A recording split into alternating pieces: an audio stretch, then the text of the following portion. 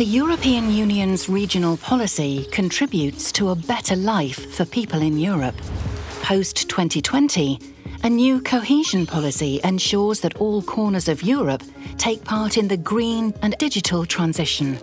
The policy is designed to be more flexible than ever and can react to unforeseen challenges. So what's new? 5 main objectives now drive investments. A smarter Europe achieved through innovation, digitisation, economic transformation and SME support. A greener, carbon-free Europe, implementing the Paris Agreement and investing in clean energy to fight climate change. A better connected Europe, with strategic transport and digital networks. A more social Europe, supporting social inclusion and delivering equal access to healthcare.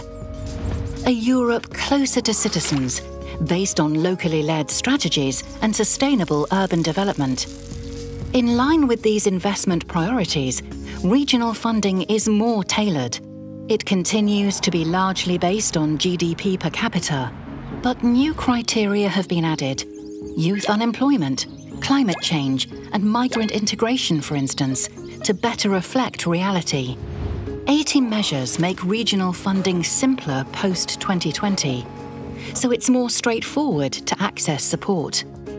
These include shorter, fewer and clearer rules, less red tape for businesses, and streamlined implementation. All in all, the framework is more flexible and results-driven. A new generation of Interreg programmes, within and outside the EU, will develop joint services and overcome obstacles across borders, strengthening solidarity.